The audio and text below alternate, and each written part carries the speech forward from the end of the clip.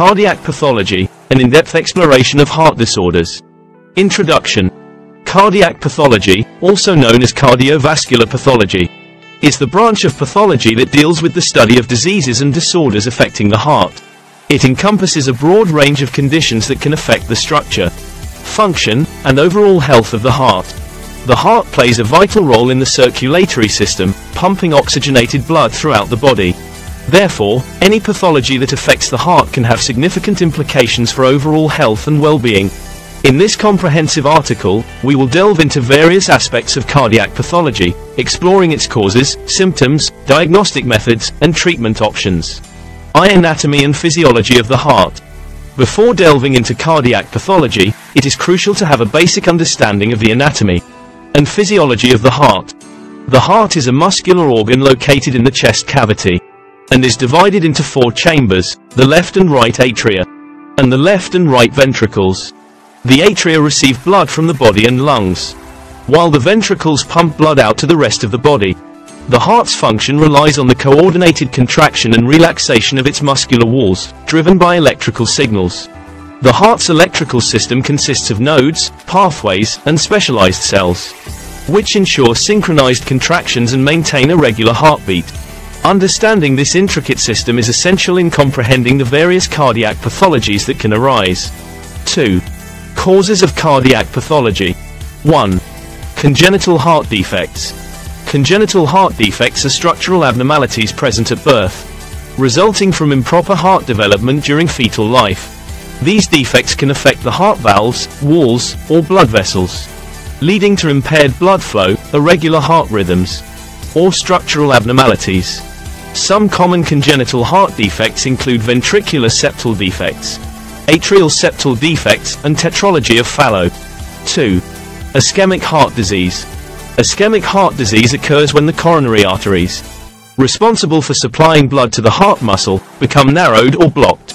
This narrowing is usually caused by the buildup of cholesterol plaques, leading to reduced blood flow and oxygen supply to the heart.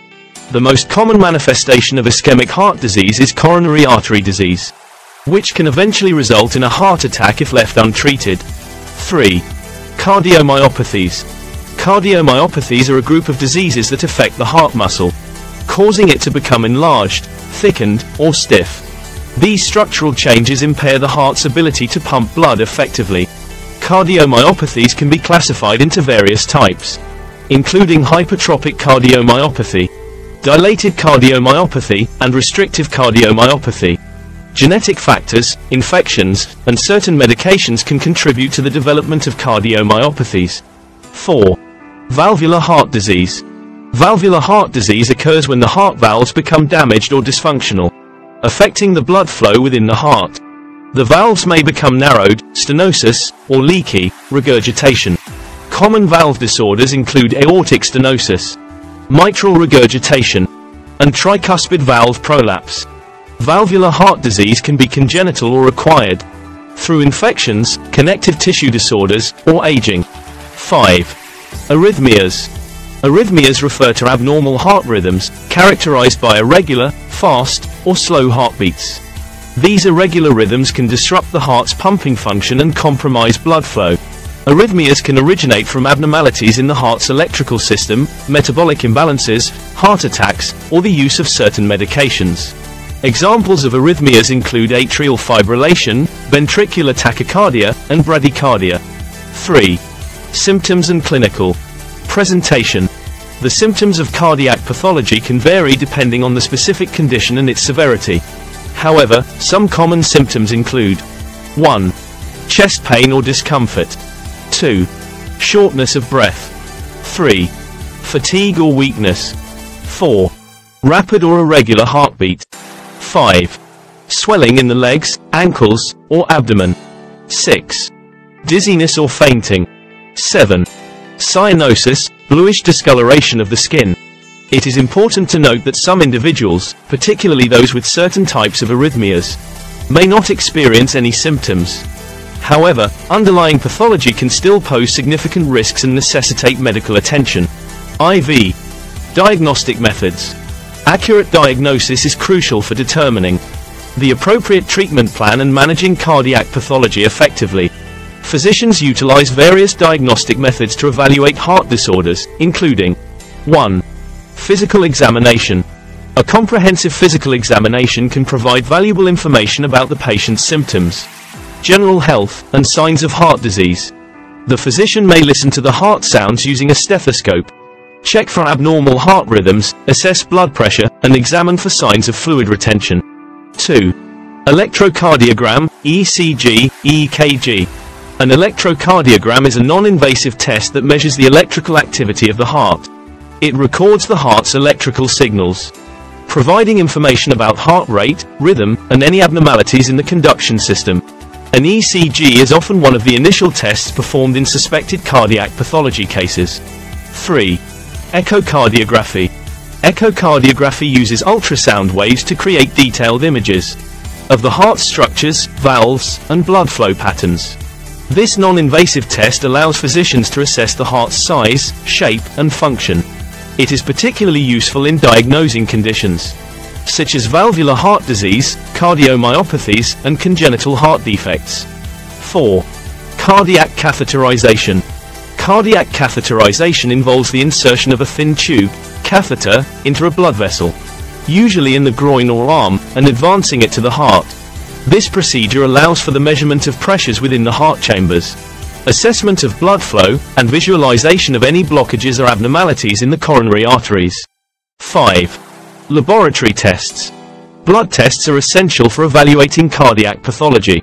They can provide information about cholesterol levels, cardiac enzymes, indicative of heart muscle damage, electrolyte imbalances, and markers of inflammation. Additionally, genetic testing may be conducted in cases of suspected familial cardiac disorders. Versus treatment options. The treatment of cardiac pathology depends on the specific condition, its severity, and individual patient factors.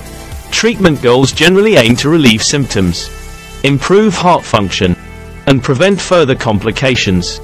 Some common treatment options include 1. Medications. Medications are often prescribed to manage various cardiac conditions. These can include medications to reduce blood pressure, control heart rate, prevent blood clots, improve heart function, or manage arrhythmias. Examples of commonly prescribed medications include beta blockers, ACE inhibitors, diuretics, and antiplatelet agents. 2. Lifestyle modifications. Lifestyle changes play a crucial role in managing cardiac pathology. These can include adopting a heart-healthy diet low in saturated fats, cholesterol, and sodium, engaging in regular physical activity, quitting smoking, and managing stress. These modifications can help control risk factors such as high blood pressure, obesity, and diabetes, thereby reducing the strain on the heart. 3. Surgical interventions. In cases where medications and lifestyle modifications are insufficient, surgical interventions may be necessary. These can range from minimally invasive procedures, such as angioplasty and stent placement, to more complex surgeries, including coronary artery bypass grafting, CABG, valve repair or replacement, or implantation of pacemakers or defibrillators. 4. Cardiac rehabilitation. Cardiac rehabilitation programs are designed to provide education, support, and supervised exercise to individuals with cardiac pathology. These programs help patients regain strength, improve cardiovascular fitness, and make long-term lifestyle changes. They also offer psychological support and guidance on managing risk factors. 5. Prevention and prognosis. Prevention plays a vital role in reducing the risk of cardiac pathology. Maintaining a healthy lifestyle, managing chronic conditions such as diabetes or hypertension, avoiding smoking, and attending regular checkups are key preventive measures. Early diagnosis and timely intervention are crucial for improving prognosis and preventing complications. The prognosis for cardiac pathology varies depending on the specific condition, the patient's overall health, and the extent of any existing damage. With appropriate management and adherence to treatment plans, many individuals with cardiac pathology can lead fulfilling lives and achieve good long-term outcomes. However, some conditions may require ongoing monitoring and medical intervention to optimize heart function and prevent further deterioration. Cardiac pathology encompasses a wide range of diseases and disorders that affect the heart structure and function. Understanding the causes, symptoms, diagnostic methods, and treatment options is crucial for both healthcare professionals and individuals affected by these conditions.